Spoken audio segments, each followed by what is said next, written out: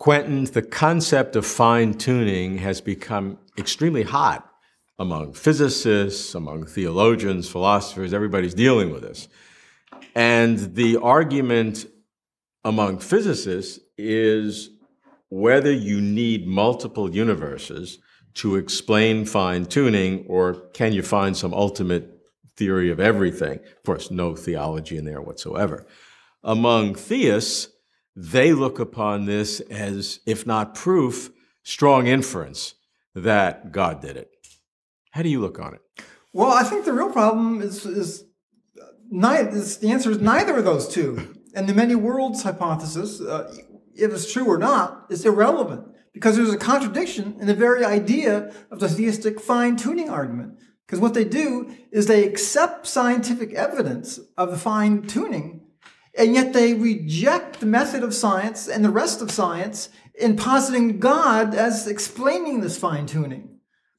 So what they do is they reject the parts of science that say a disembodied mind is impossible, some neurophysiology and psychology, and they reject the scientific theory that each state of the universe is caused by an earlier state. And they're introducing God as interrupting the natural causal process. And it need not be probabilistic, because they might say, oh, quantum mechanics means it's probabilistic. But the versions of this quantum mechanics apply to the universe as a whole.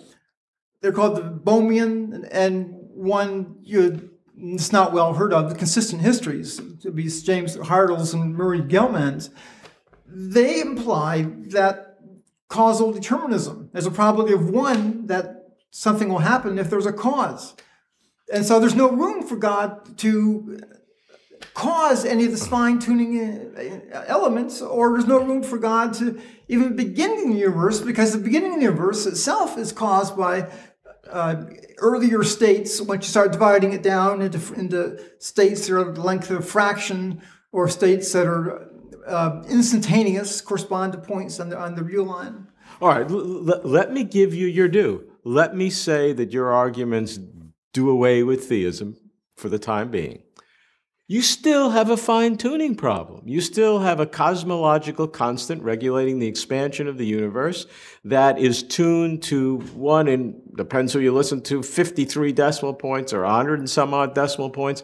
I mean, an incredible number. And then you have a whole series of other fine-tunings which seem to be required to have galaxies and stars and planets and ultimately life and people. You still have to explain that. How do you explain all of these independent ratios and atomic weights all coming together to produce what we have here? Well, what the fine-tuning constants of the elementary forces and particles, they are sufficient to enable yellow dwarf stars like our sun to exist. But the real point is they don't include any probability that life is going to exist. There's no probability, no characteristic of stars or elementary molecules that DNA is possible. But that's exactly the point. You cannot find probabilities of DNA and life in what seems to make stars as they are. Mm-hmm. They're not there. But we have the results, and we have only one data point, which is this universe, as far as we know. So from one data point, if it's not obviously embedded in the laws of physics of stars, which is what you're saying, I think, and we have it here, you got to explain it. Oh, you can. You could say that there are capacities that when atoms and molecules form large enough aggregates, and a certain type of aggregates, then they will form DNA molecules, and only under certain circumstances. And so the laws, they're biological laws, and so they are actualized long after the purely physical laws of the early universe are in operation. I mean, they began, possibly 10 billion years after the Big Bang. Right now, it's 15 billion years after. But in your worldview, were those laws of biology, if you will, Were those built into those laws of physics? Were they there? They had to be capacities of the elementary particles that, if combined in a certain way, they would give rise to the biological laws. And are you saying that it had to be that way? That was the only way it could be? Because many people say that the ways that it could be are a gigantic number, and the ways that it could be that result in the way we are, it's a very small number. The world is contingent, meaning it's possible things might have been otherwise. And so things might have been arranged so that creatures 100 times smarter, morally better than us existed.